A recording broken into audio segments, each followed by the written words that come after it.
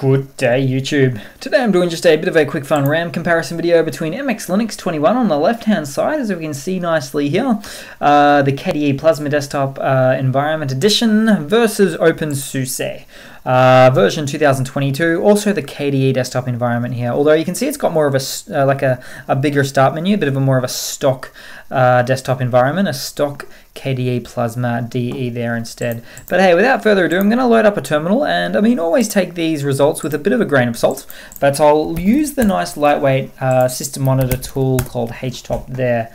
So that will give us a bit of an idea here. So on the left hand side, we're running at about 700 megabytes of RAM on boot up for MX Linux, whereas openSUSE on the right hand side running at about 540 megabytes of RAM on boot up, so a little bit less, a good 100 megabytes or even more less for openSUSE on boot up. So that's nice enough to see. I mean, hey, always, like I say, take this with a bit of a grain of salt, but can be a little bit of a helpful guide. But otherwise, really the same front ends that we're dealing with. If we click the context menus here, we'll see the same basic options here. A little bit of coloring schemes and icon extras there that might be pushing up the RAM a bit, amongst some other things perhaps.